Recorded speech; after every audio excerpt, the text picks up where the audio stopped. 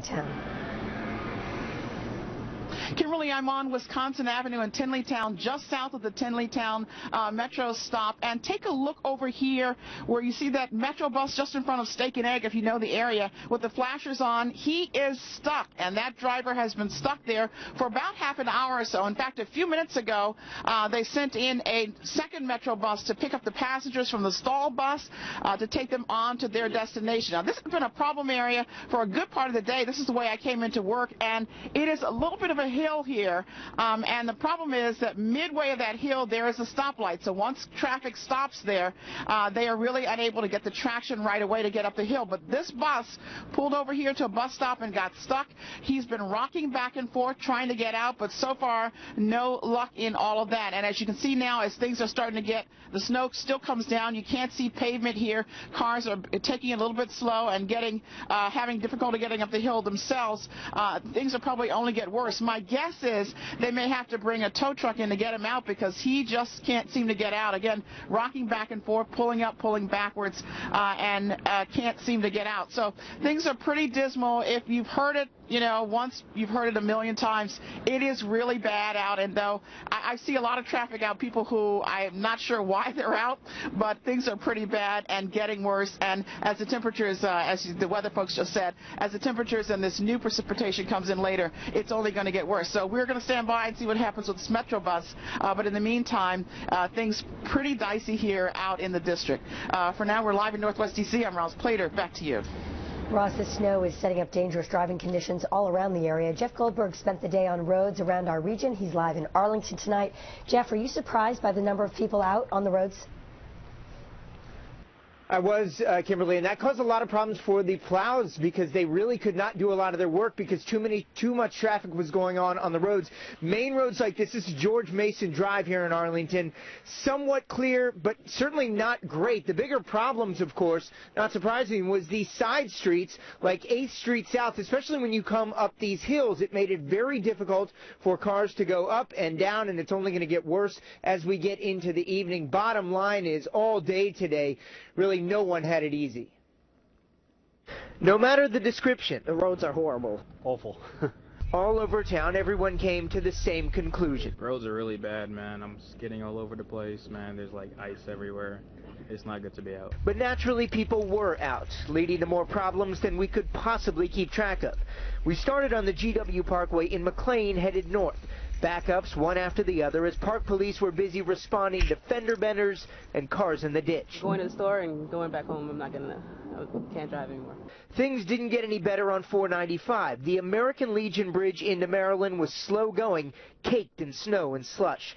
On the inner loop by the 270 split, we met Slav Paley, whose Saturday suddenly got inconvenient and costly. This vehicle went to the side of the road and hit me, and I didn't know where to go. I tried to slow down and stop. Drivers on main roads like Rockville Pike did not fare much better, as heavy traffic prevented plows from clearing. And everywhere, highways, main roads, side streets, it was the hills that gave drivers the most trouble. When you're trying to go uphill, it's not possible because you're just going to be sliding all over the place. People are trying to go uphill and they get stuck in the middle, so it delays everything. Heading back into the city, Wisconsin Avenue in Bethesda, also bad, snow and slush, a lot of traffic.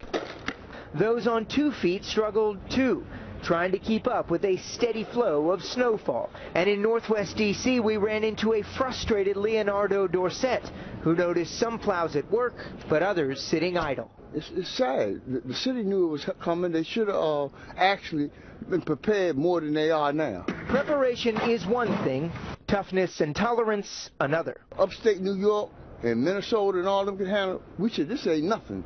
This ain't nothing compared to them. And they laughing at us. Well, they may have been laughing at us all week, but now it's actually starting to get serious after a pretty good week. Here in Arlington, there's probably about 6 inches is what we're looking at here. But again, the real issue in terms of concern and safety is about the plowing. VDOT had 2,400, still has 2,400 trucks out on the road right now in Northern Virginia, plowing and treating when they can. But really, the amount of traffic is making it very hard for them to do their jobs. The message they want to get out to people all across the region, if you do not have to be on the roads, do not not be on the roads. That's the bottom line. Live in Arlington, Jeff Goldberg, News Channel 8. And our team coverage is keeping you informed about the weather all around the region. Next, we want to take you live to Winchester, Virginia, where Richard Reeve is standing by. Rich, you usually get a little more snow out your way.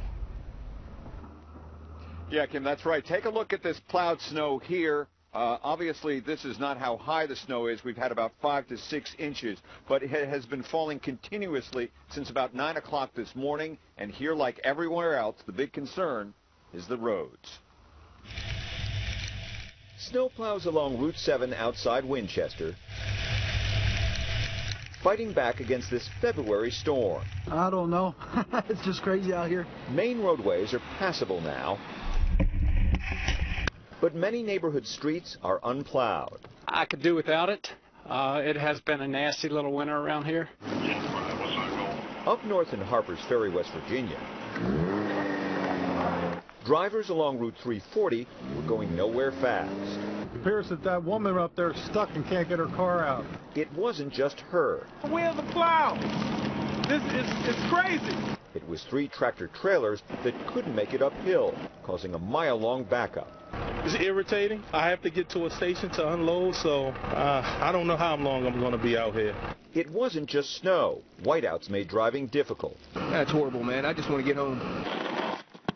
In Winchester, at least 5 inches of snow to shovel.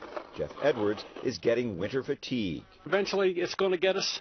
It always does. We always get a big one around here sometime or another. With some roads so slick, kids could sled on them. Back in Harpers Ferry, frustration between drivers and plows. You need to make sure that you yield the emergency vehicle, especially in inclement weather. They don't want us to pass right yet. They're using a wheelchair. Eventually, some good Samaritans got that stuck car out. For most drivers, this is a day of snow frustration. We're just stuck out here, I guess. We're just at the mercy of the weather. And plows like this are a very common sight in the Winchester area. And in fact, at this moment, Kimberly, I can feel the snow beginning to turn to sleet. This is the kind of accumulation we've had so far. And as we've heard from Eileen Whalen and Steve Rudin, we are expecting more. This will be a long night. In Winchester, Richard Reeve, News Channel 8. A real tale of 2 snowstorms. Thanks, Rich. There are some